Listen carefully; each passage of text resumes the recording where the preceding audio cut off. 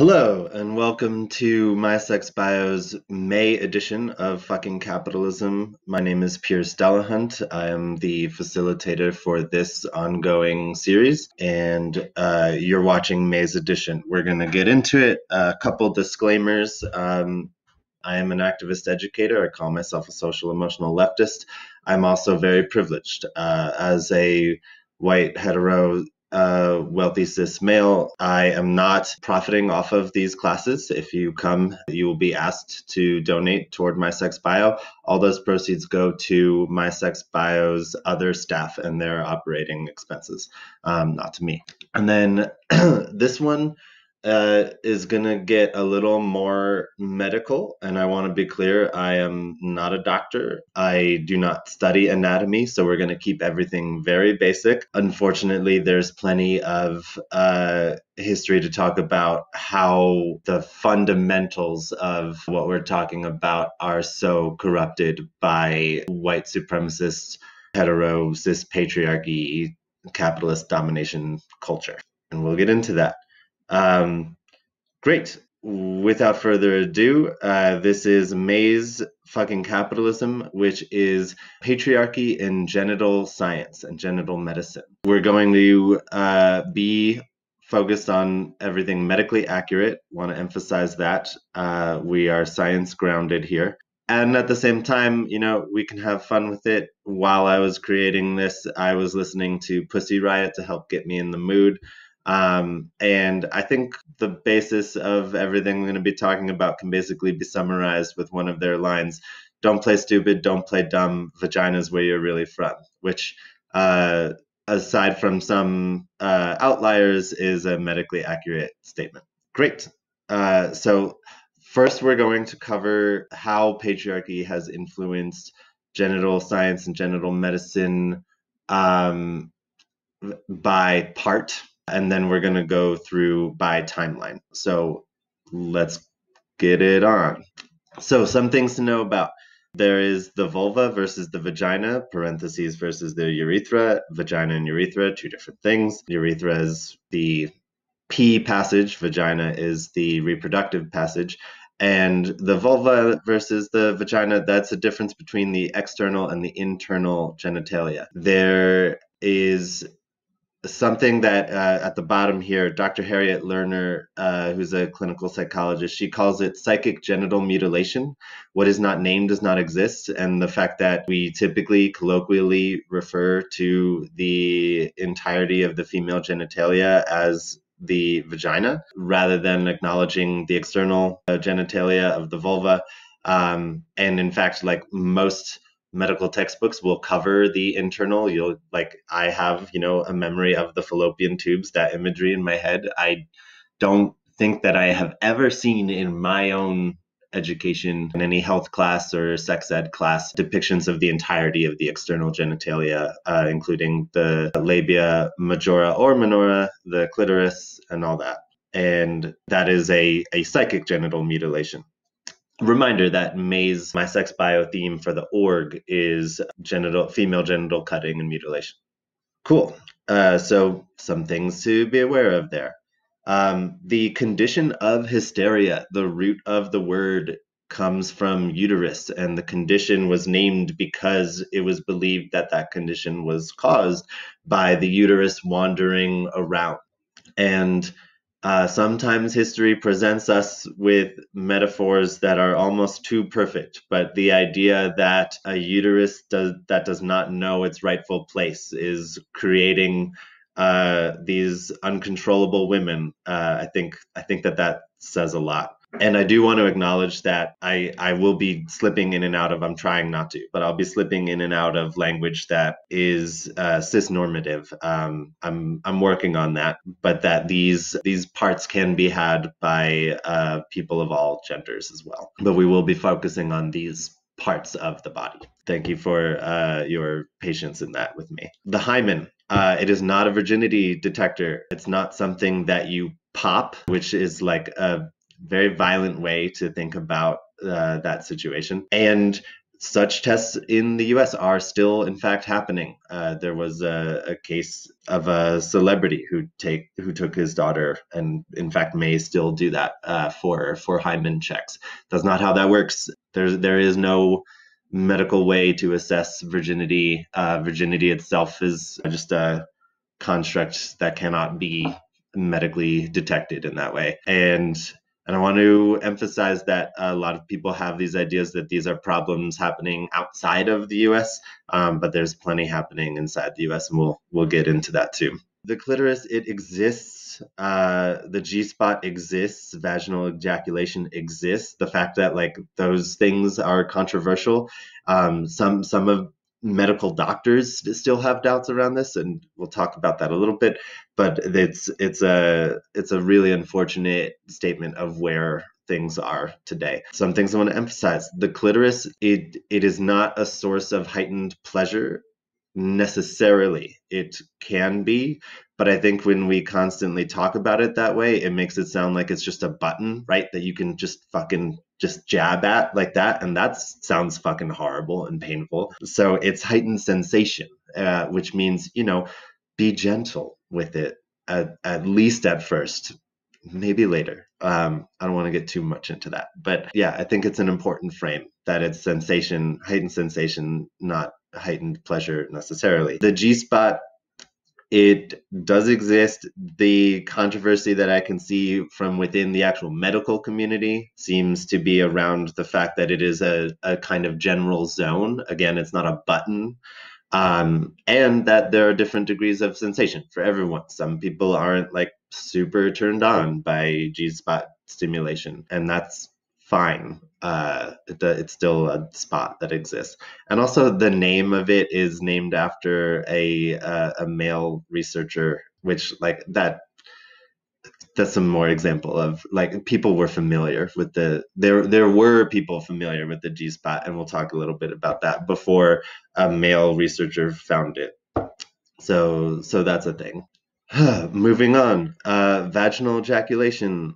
It also exists. Not everyone who has a vagina has vaginal ejaculation, but if it is still controversial, even in matters of the UK actually has a law that says, as a matter of law, that vaginal ejaculation does not exist.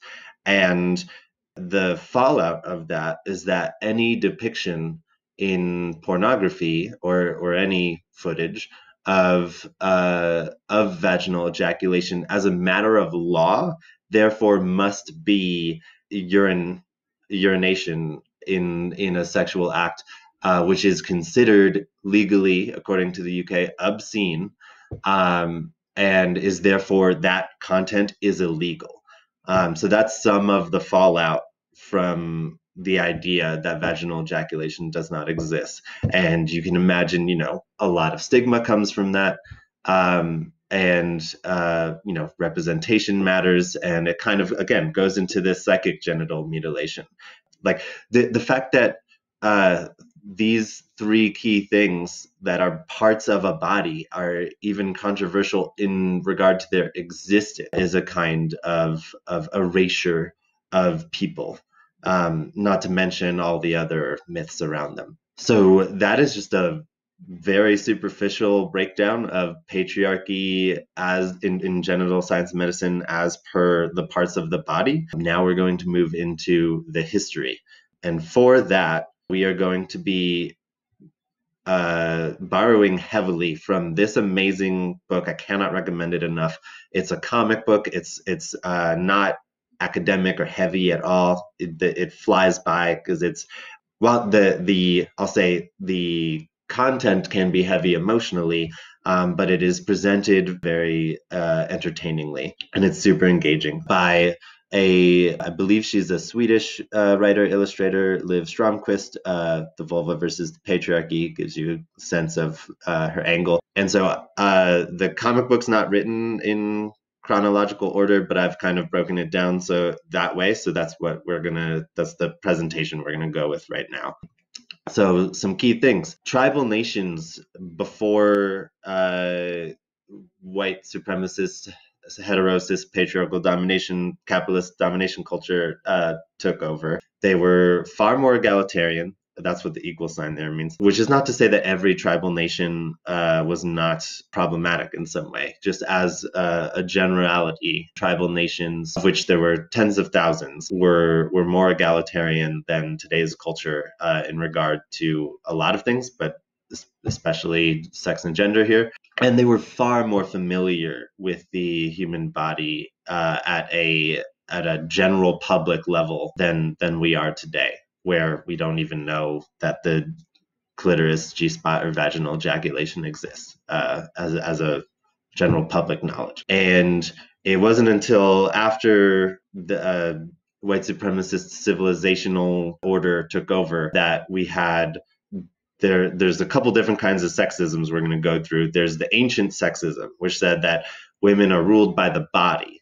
And that's where their lasciviousness and lustfulness and uncontrollability come from, because they're ruled by these hormonal urges, whereas men are ruled by higher things like reason and are more noble. And that's why we're fit to govern, we men. And you'll see how different iterations of sexism contradict each other, and that's where the vestiges of previous sexisms, which still play out today, contradict each other. And surprise, the patriarchy is not an internally consistent ideology, because injustice cannot be. So that's ancient sexism. Then in an appeal to worship and the gods or God, religious sexism just relied on the fact that it was God's will, that women, were not the chosen gender in that way, which was arguably, depending on specifics of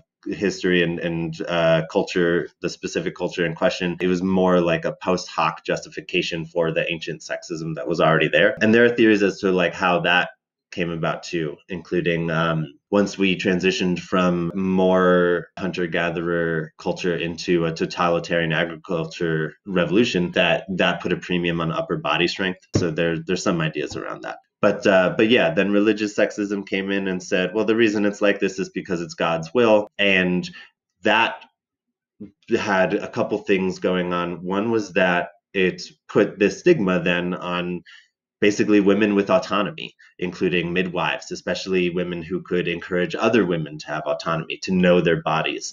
And that's where a lot of the witch burning comes from, is this, and in that transition from feudalism to capitalism that the book Caliban and the Witch talks about, which we've brought up in this series before. Excellent book by Silvia Federici, who studies this aspect of history, that there was then a professionalization and elitism put into the system of medicine as a whole, but especially for our conversation, reproductive autonomy and women's health and those kinds of things. And so then doctors became the gatekeepers, right? You couldn't have a healthy relationship with your body without seeing a doctor, rather than being able to organize amongst yourselves and be empowered in that way, so that you knew your body. And then that once that kind of transition happened, that paved the way for scientific sexism rather than an emphasis on religion. But if we're moving towards scientific sexism, now you can't just say, well, it's God's will anymore. Now you have to point to quote unquote scientific differences between the sexes and genders. So interestingly, during religious sexism, there was actually a lot more sense that the female and male bodies were equal in terms of being bodies, but one was morally deficient or whatever. Whereas scientific sexism came along, and then that needed to point to biological differences in order to justify itself. And there's a huge overlap of scientific sexism with scientific racism, and that goes into vulvophobia, just the fear of the external genitalia there. The big example of this is someone named Sarchi or Sarah Bartman, who died in approximately 1815, but she is an African woman who was kidnapped by white human traffickers and showcased by one doctor in a kind of human zoo situation. And they particularly emphasize that like the large vulva that she had, that they claimed was typical of her people, that indicated that they're more animal in their biology and less human. And actually, after she died,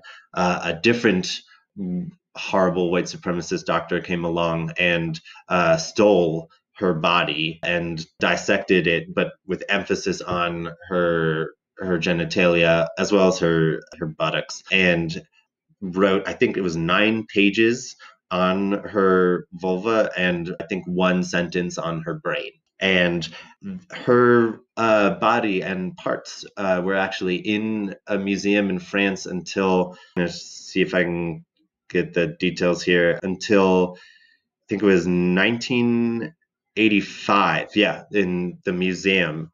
And that was just on display, and her body was just on display until 1985. And even after that, she was not returned to her people until 2002. So the museum was just holding on to the body, I believe, that whole time. So, yeah, really intense stuff. I want to acknowledge that.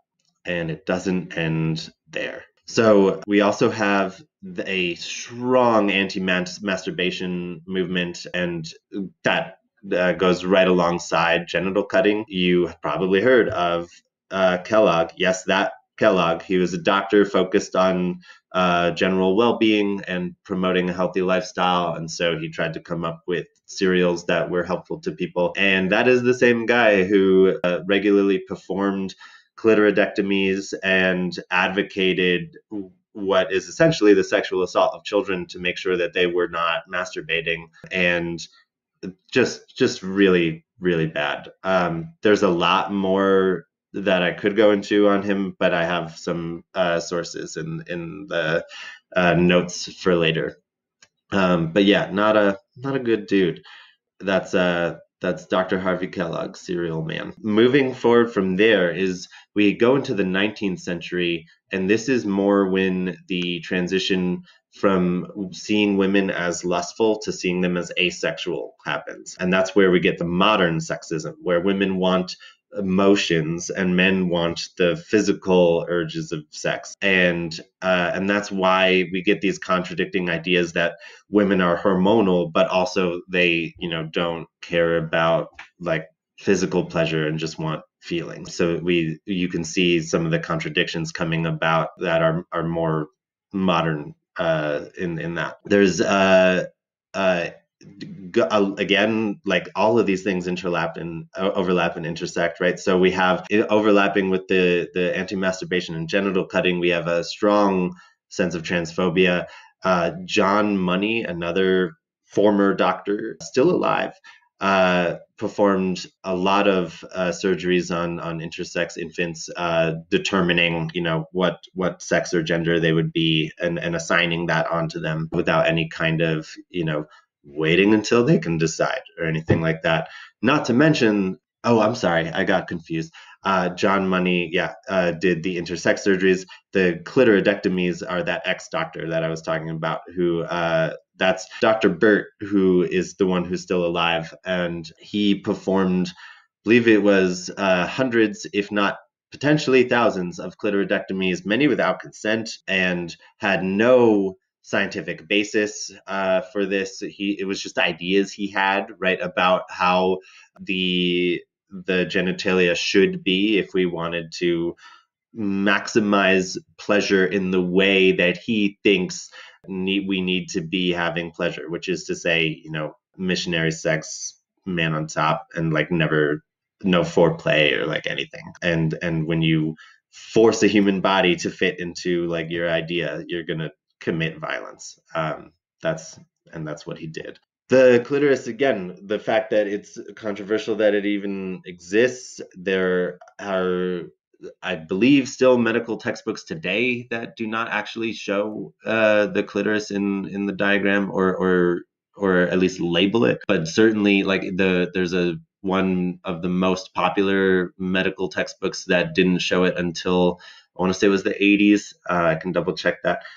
But yeah, the size of the clitoris was unknown by white medicine, because again, people were familiar with this if you cared to include their knowledge into your pool of data, but unknown by white medicine until 1998, which that it's an organ. Like the idea that there's would be an organ of the of traditionally thought of as men's bodies that we didn't even know the size of, or was controversial about its existence until 1998. That's there's a lot going on there. And then there is something called the husband stitch, which is practiced by some today. It's controversial about how frequent it actually happens, which it's hard to say.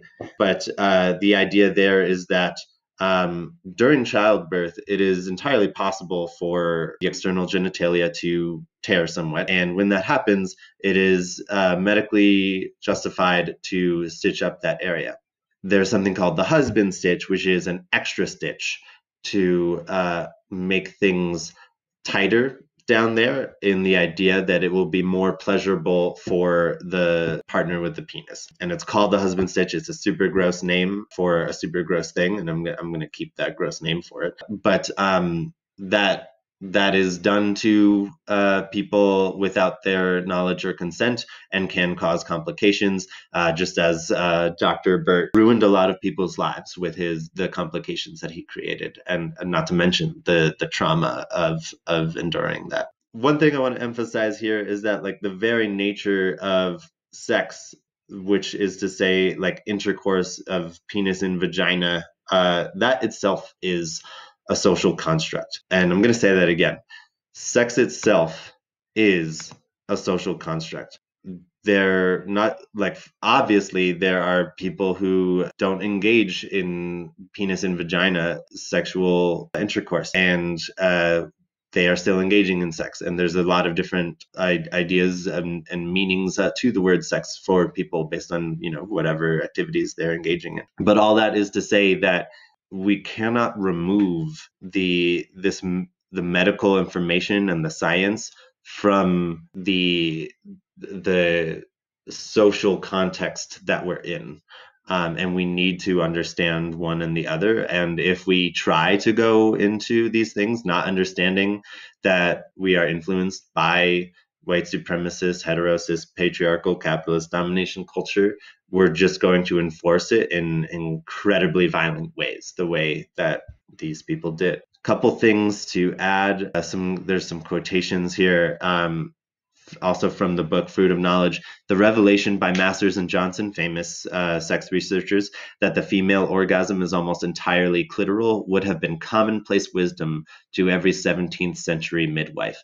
Again, midwives and many people before them and some people after were way more familiar with the human body than the general public is today, and even many doctors, many medically trained people. And then one point I want to emphasize too in the conversation around genital cutting is it does happen to male infants or infants with penises. I'm not in favor of that, and I condemn it.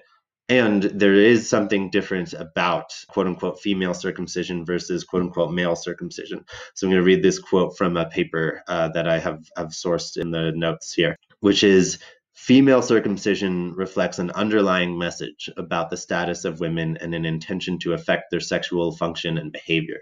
Importantly, male circumcision does not intend to affect the male's future sexual behavior or communicate a lower status of males. So there is actually history in the male circumcision being rooted in this idea that it would decrease masturbation. So, you can argue that it was originally designed to affect male sexual behavior, but that's certainly not the primary reason it's performed today, which, it's like there's talk around it having medical benefits, but if it does, it's super minor, and I would certainly argue not worth the pain and trauma that I imagine an infant would be going through. But it does not have this subjugation of a person based on their gender the way that quote unquote female circumcision does. Not to mention that female circumcision has far more complications associated with it afterward, and it is entirely rooted in altering sexual behavior. There's no argument at all about having any health benefits. So while I am against genital cutting of any kind, I do think that the genital cutting of the clitoris or general vulva or quote unquote female circumcision carries with it more oppression behind it. And I think that is worth emphasizing. So that is the history of patriarchy and genital medicine and science by time. And now just to go through some notes here, the lower left corner here is around sex and socialism in general, and some of the stuff that you can find from my sex bio or me personally. And then over here in the corner, or on the right side, there's some of the main sources I pulled from. Behind the Bastards is that podcast that emphasizes the ex-doctor who performed those clitoridectomies. I'm going to add in the one about Harvey Kellogg as well. And then I'll also emphasize that Fruit of Knowledge comic book again. The OBGYN Reacts is a great OBGYN YouTuber. And that Period podcast, it's a podcast dedicated to the menstruation and understanding it. And it's super, super fascinating. A lot of things I myself did not know and would not have learned from just living my life generally. But, I'm trying to understand experiences that I don't typically have. And then I do think it's important, especially for people like me, heterosis men, to engage in art that emphasizes and praises quote unquote female anatomy, like Pussy Riot and Little Kim, and being able to say those words and do so.